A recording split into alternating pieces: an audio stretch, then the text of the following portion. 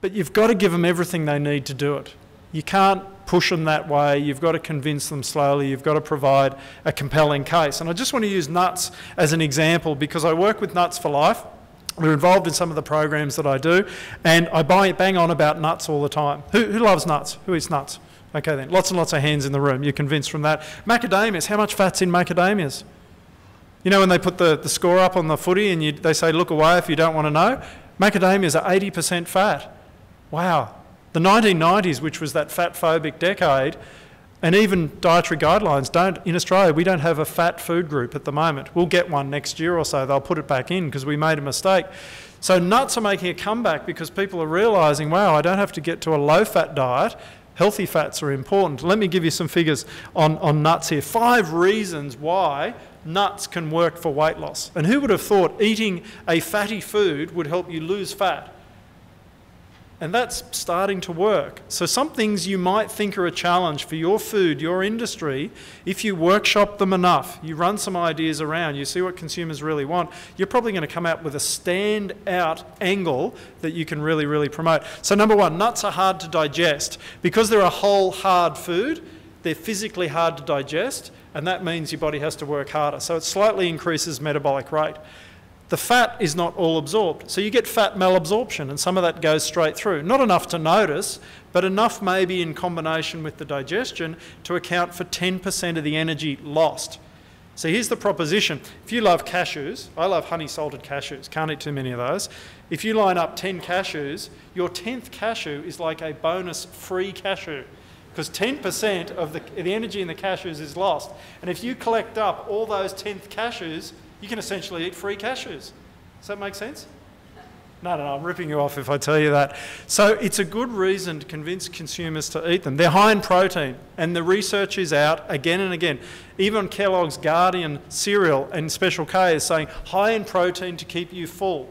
So if you can tag your message onto another message that's out there, then essentially Kellogg's are doing the advertising for nuts. They're nutrient rich, so they prevent that metaflammation, and they target appetite to reduce cravings.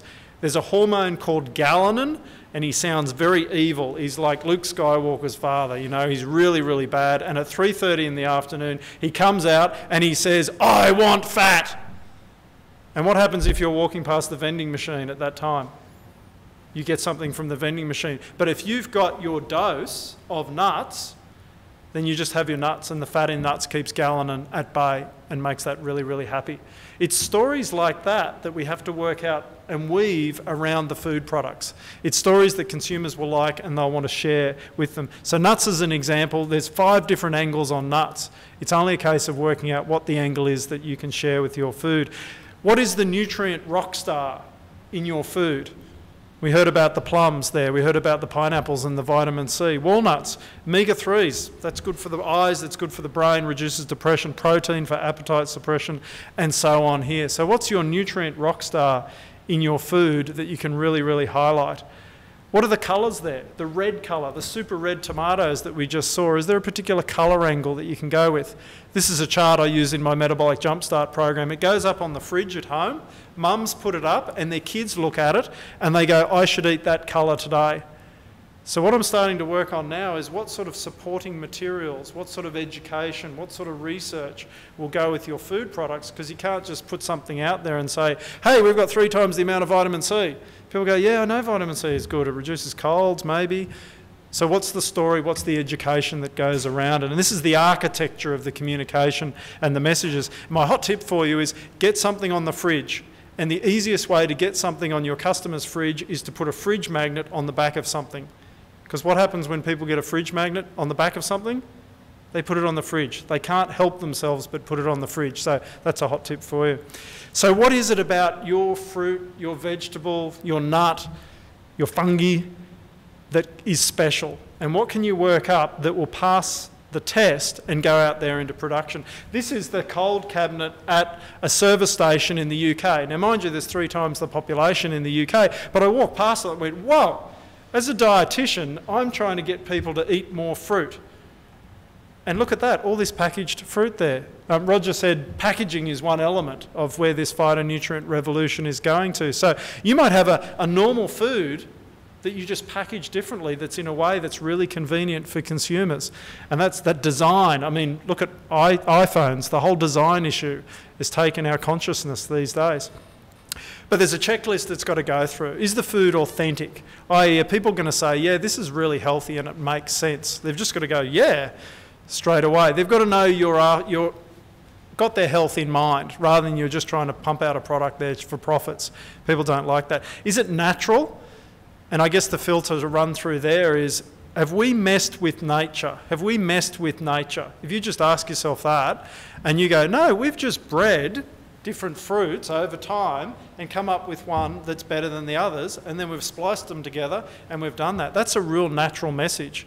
If you've done genetic modification and that, consumers don't like that. So you've got to tell your story about how natural the food is.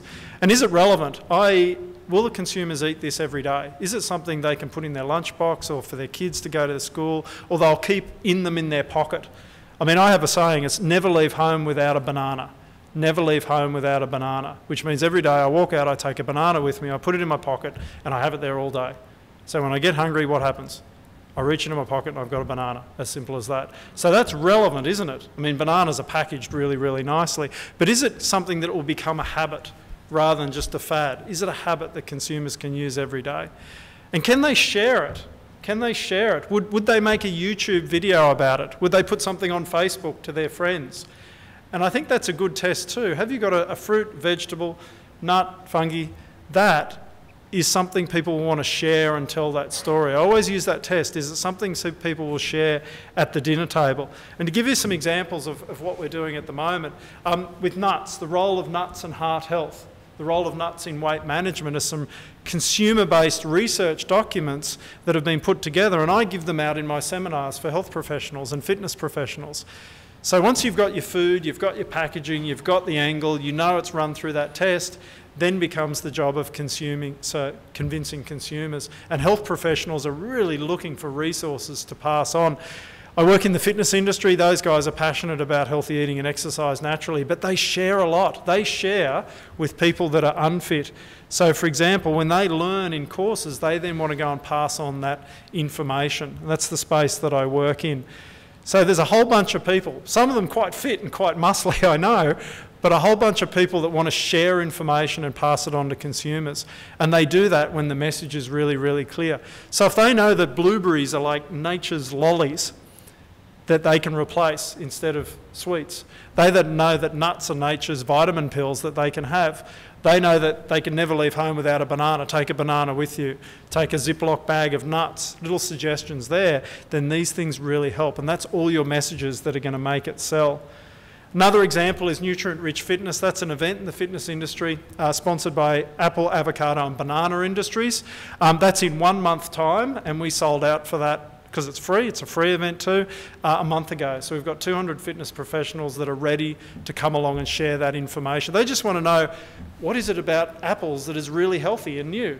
They know an apple a day keeps the doctor away, but what about that metaflammation? That's new information. What if I have an apple today, it reduces my waistline today, not keeps the doctor away in 10 years' time? What is it today? Avocados, you mean I get vitamin E and healthy fats today? Yes. And then bananas, potassium for sports performance. So their messages they will go on and share. People are ready to share. And I guess the ultimate test, just to finish off, is can your food be a fan food? And what I mean by a fan food is this something people love to have and be associated with. And if you look at this, bananas, down on the left-hand side, 13,365 people like this, Australian bananas. And when you put a message up there in social media, they share it straight away. So the ultimate test is, will there be a Facebook page for your food? Don't put that out of the question, because it shares easy and it costs a lot less. The money you spend on research and development, you won't have to spend on getting the message out. And the ultimate test is, will people have a tattoo of your food on their shoulder, like Harley Davidson? That's the ultimate test, even better than a Facebook page. I'm not sure. I don't have any tattoos. I'm waiting for your food to come along and inspire me to actually put that tattoo on.